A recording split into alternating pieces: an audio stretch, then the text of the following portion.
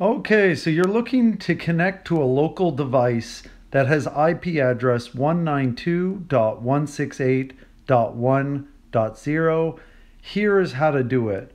First, take a phone that is connected to the correct Wi-Fi network and then open Safari or Chrome or whatever web browser you use. And now you need to type the IP address for that device. So 192.168.1.0. And what happens? Why did it just do a Google search instead of bringing up a login page for that device? Well, it's because I inputted the IP address into the wrong field. I put it into the Google search bar. It needs to go up here at the top, which is the address bar.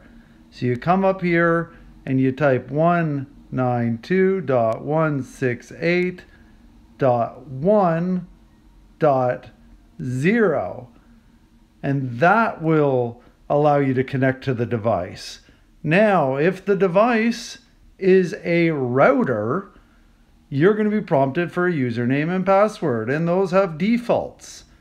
The default username is typically admin. The default password is also typically admin, but sometimes it is password. Now, warning, this IP address is actually not that common for a router.